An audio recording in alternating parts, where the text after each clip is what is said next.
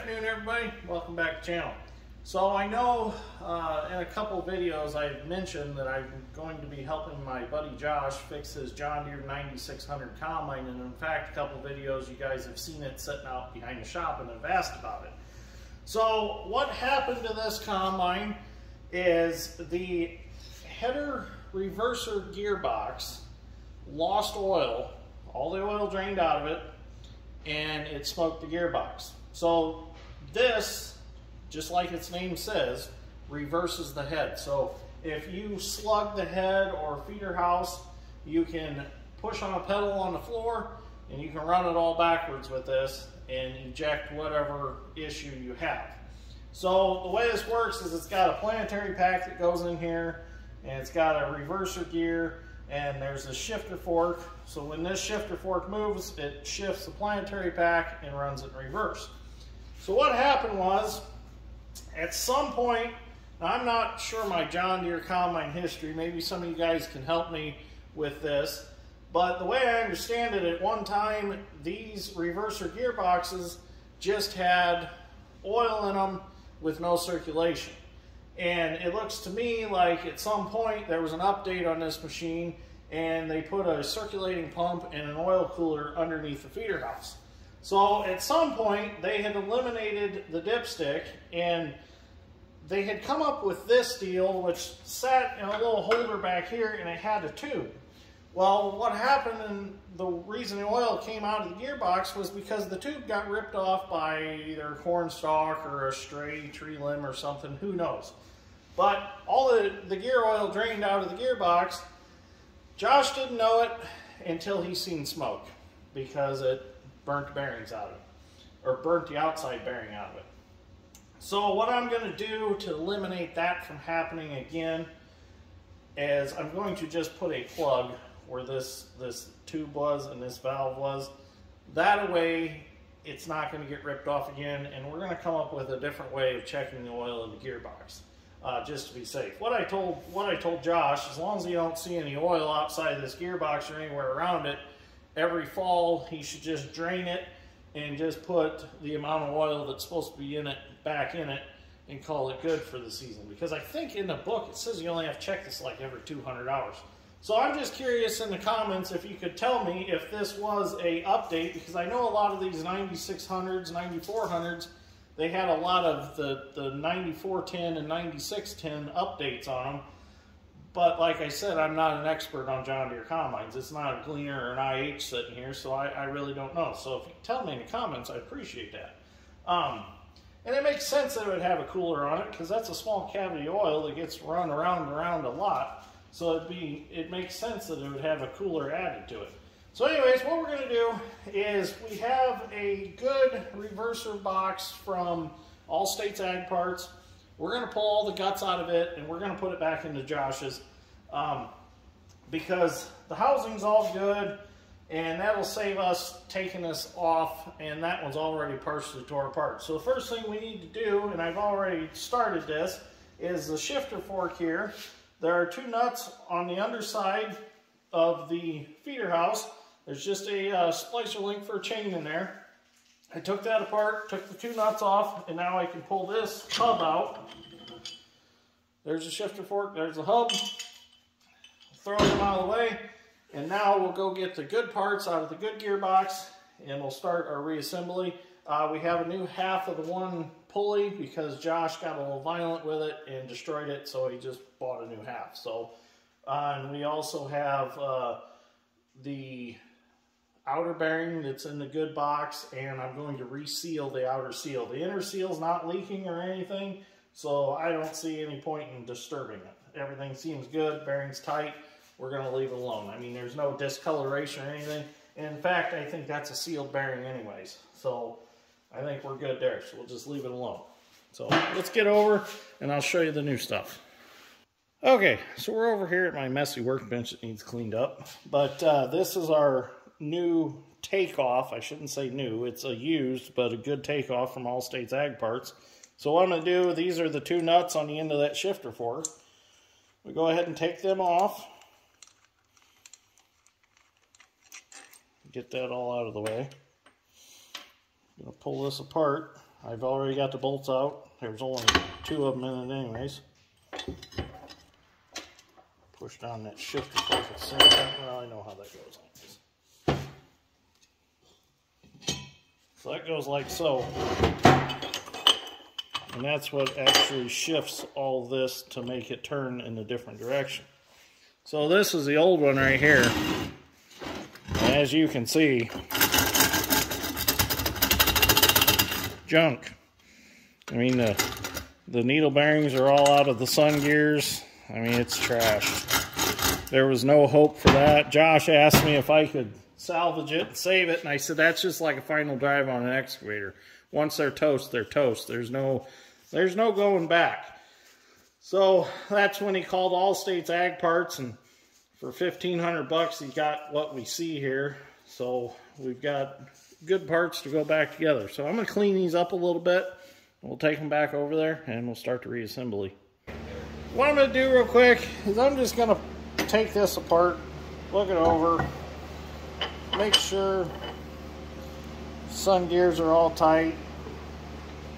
Everything looks good. Now we got to remember this is a used reverser, so it could have a little bit of movement in it, but nowhere near as bad as Josh's old one. So we're going to take it over, we're going to start putting it back on the combine, and then we are going to change the seal on the shaft on this end. But I want to put it all together first, that way it holds it all nice while I tear that apart. Okay, so we're back at the combine now. We're going to start putting this back together. The first thing we need to do is our shifter fork and our hub. Get those put back in there. I did put a little lube on everything just so it wasn't going back in dry. Get that lined up.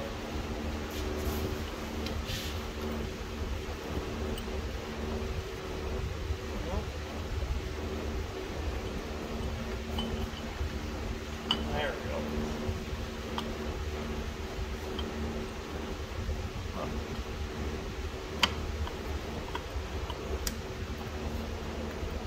There we go. There, that's in there. Now, everything's clean. Let me spray that off with brake cleaner, and we got to get some silicone around here so it seals.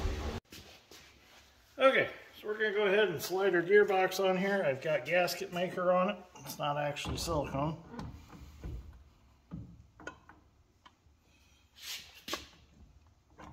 There we go.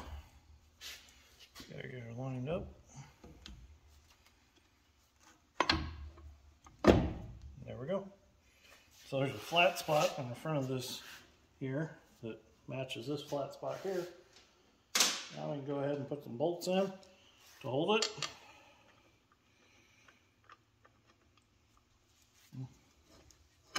There we go. And we'll put the So the next thing we got to do, we got to replace this seal. So just to make things quicker, I took the impact and took most of the bolts out. Flares in the shop. So let's take this off. We're going to take it over. We're going to change that seal out. Seal it up, put it back together. Okay, so we've got our seal replaced here. I just used a seal driver, nothing special. And now I'm just going to get some sealer put on there, and then we'll get her put back together and get the bolts back in it. Okay, so we're ready to put this back together. I used some 515 Loctite anaerobic sealer because of this oil groove in here. That's the way if the sealer does smush in there, it stays loose, it doesn't dry or anything, and the oil will wash it out. That way it won't plug anything up. You use this on the 2 cylinders for the power steering pumps and things like that. This seal started on this shaft. I put a little white grease on that shaft just to make sure that it slid easily on there. And there are some little bent metal deals that hold the pins in for the sun gears in there. Those I just put a little grease on them to keep them tacky so they stay in their spots. I didn't put too much grease in there because I didn't want it to get plugged up, the oil passage plugged up. I think that anaerobic sealer will be just fine. The only way anaerobic sealer sets up is when you tighten your tolerances up and it smushes the air out, and that makes it dry. So we'll get these put in, tighten them up real quick here.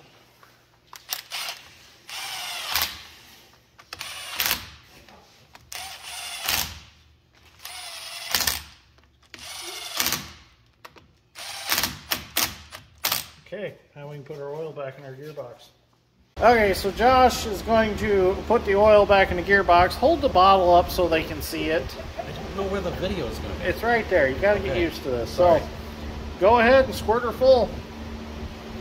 I got the plug out there. You can put it through that top plug if you want, but... Yeah, it was. So, John Deere recommends 1 bottle. And I'm thinking that's just for a combine that doesn't have the circulating system with the oil cooler. So I think we're going to put 1.5 bottles and try to check it and see where it's at with that. So that is the John Deere GL5 80W90 is what they recommended to put in it. Can't find that anywhere for some reason in Josh's book. I don't know if the mice chewed that part out or what happened. So, Josh, you want to do an interview with us right now? Maybe in a little bit. Maybe a little bit? Maybe in a little bit. Okay, tell us. We'll do a walk around in your 9600. You can tell us about it. How's that sound? I'm sure the viewers will enjoy that. Yeah, maybe get a couple more John Deere combine guys to watch it. Yeah, maybe.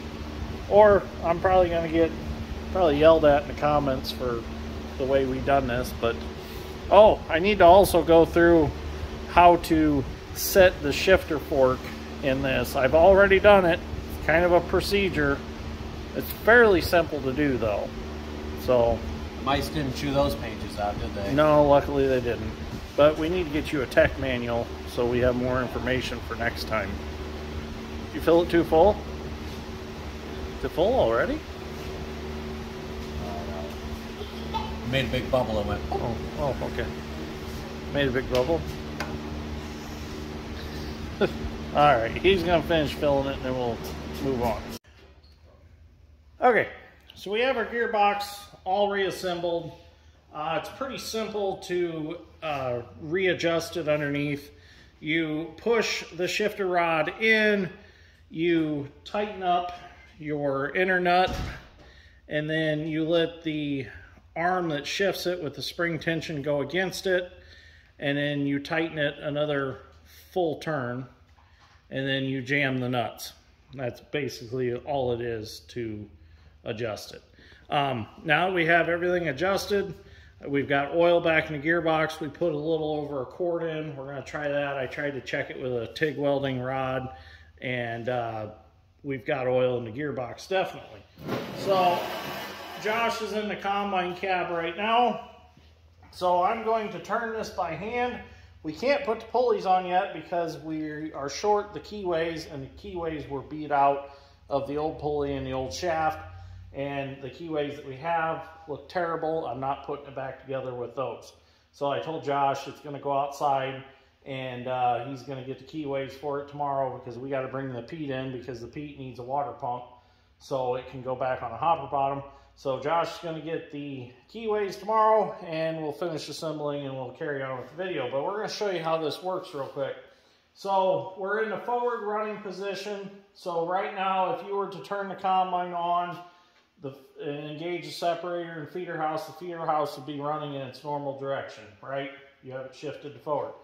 So when I turn this, you'll see the feeder house is turning in the proper direction. Now Josh is going to shift it with his foot pedal in the cab. Shifted. We're going to turn this forward like the combine would. Turn it. And it engages. And now you can see the feeder house chain is running backwards. And you also got to remember at this point, the head is also running backwards. So the rolls are running backwards. The gathering chains are running backwards. So everything's in reverse to get a slug out or a stick out of a rail unit or something like that. So I believe everything's good to go to this point. until we get the keyways we need. Okay, so we finally got the rest of the parts we need to put Josh's combine back together. So we're going to get it together real quick here. Lube that up a little bit. So I got the keyways I need. Put them in like so. Put that one in there. We can slide his new pulley half on. Let's see, we gotta get it lined up right.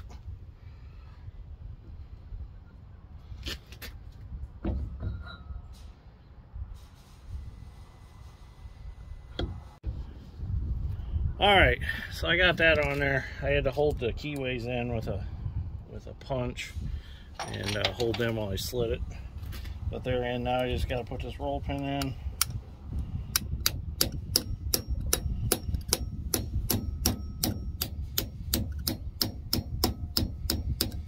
That locks it together. And turn it to there. Take this sit screw back out. And there is a ball that I just dropped on the ground.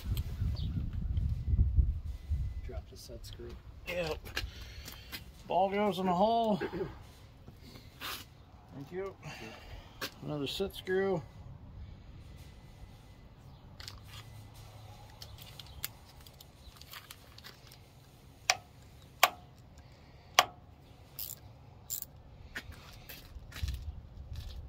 Tighten it in good.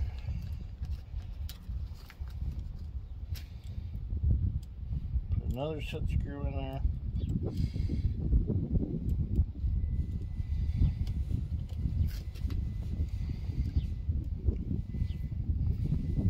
And that is back together. Well, now we can put our belt back on. Got a lot going on this morning here at the shop. Trying to put a water pump in the peat. Doing this. So we get our belt back on. Josh has our other part of the pulley. You might as well throw it up there. Your hands are already nasty.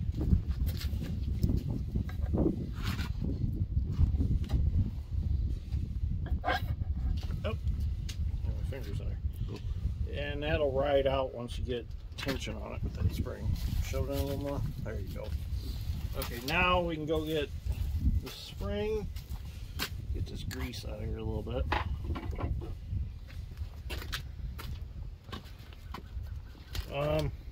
Wait a minute. What goes in there? Did you take anything out of there? Okay, so we got our plate on. Just got to tighten the bolts. According to Josh, this is how it goes.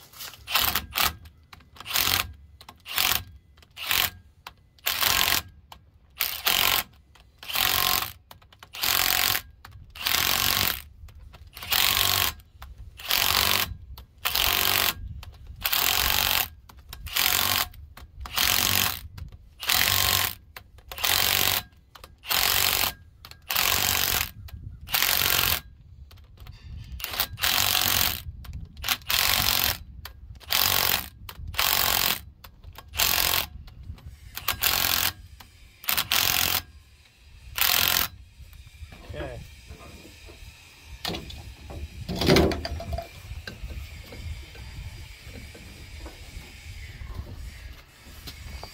There we go.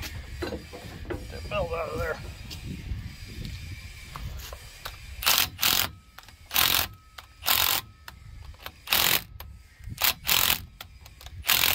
Now the fun part.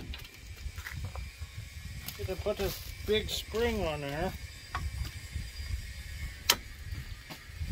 Collapse that and get the bolts back in it. That's gonna be a fun one. Alright, let's figure that out.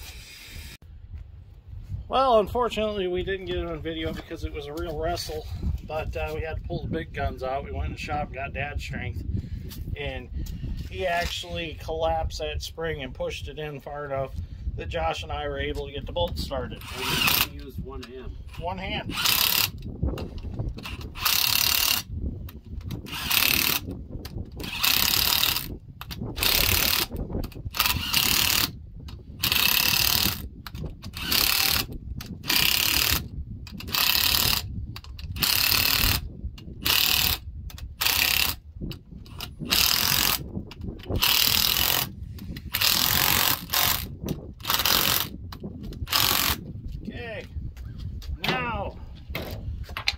our sprocket back on for our head drive. And we can put our bolt back in, which we gotta go get a socket to tighten that with real quick. All right, final bolt.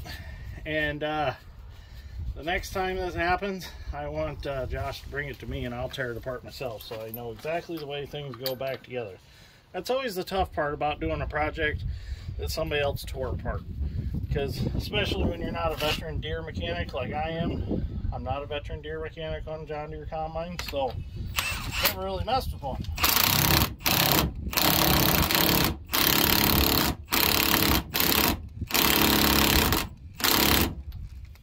Okay,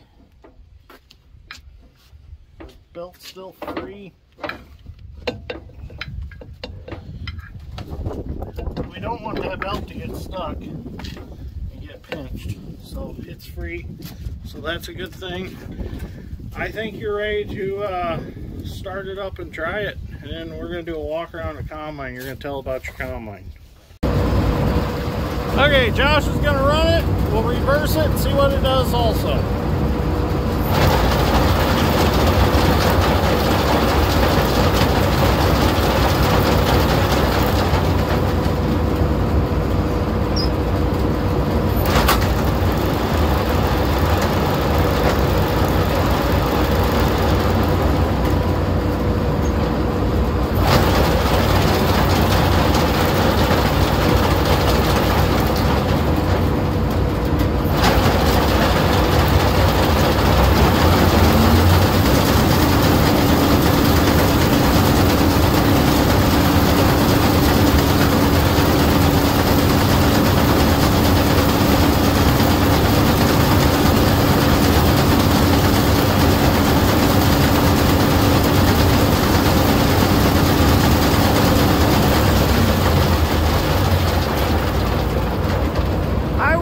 She's ready to go back to the field. What do you think? I think we got her.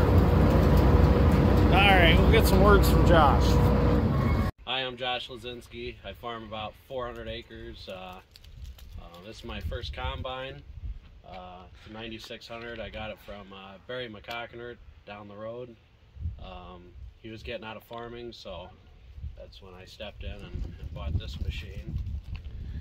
I really enjoy it. Last year I had a walker go out, but it had a slight crack, so I ended up picking one up. And so you got the Vegeto chaff spreader under here. That's a nice addition. Really spread them bean pods and stuff out over the field, you know. Yeah, the turbo tube in the front too. That's a really yeah. Nice Let's check addition. out. This is something that I haven't seen on a combine that I've ever worked on. The turbo tube. It actually sucks dust through the feeder house and blows it out here in front of the drive tire. That way it keeps all the dust off your windshield and stuff. And inside you can see the fan. Yeah, and the fan.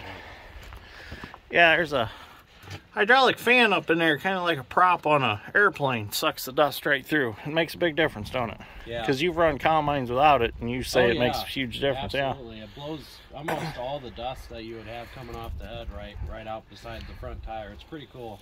Yeah. So nice combine Josh has got here. The straddle duals help a lot since it's not rear wheel assist going across the muck. Yep. We've noticed that with the 2388 makes a big difference, straddle duals. Yeah. But this is actually, I believe, a 9600 and has the capability of being 12-row combine. Capacity wise, it's a big machine. It runs the 8-row pretty good. I got an 893. Yeah. Poly head.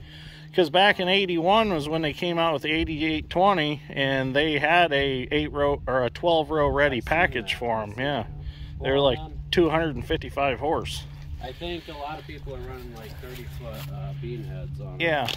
I got 25. So in all reality, a 9600 is a 2388 basically. Yeah. And a 1680 or 1688 if you're Case IH. I think that the cab's much quieter though going down the road and actually running the machine than like a 2388. Oh, you think so? Yeah. It's actually so quiet because when I bought this thing, I put the first dent in it because it's got the hopper extensions. Yeah. And I was cruising down the road to do 27 miles per hour. Mm-hmm. And I noticed a tree branch and I didn't smoked stop fast enough. But it just bent back the see the extensions. Yeah, it's got malware extensions. I think that was those little ones. Are no, the whole extensions. Okay. Yeah, they didn't. That's not a John Deere hopper extension up there. That's all aftermarket. I know it holds quite a bit. Yeah. So, anyways, thank you for the interview, Josh. Hey, thank you for helping me. Oh, you're welcome. No problem. I appreciate it. So, you know what the saying is around Dirt Grain Steel: if you can't find anybody else to help, and if you can find us, we can probably help you. So, anyways, we got to get back to work on the peat, get that back on a trailer so we can get hauling some grain. So, thank you for watching.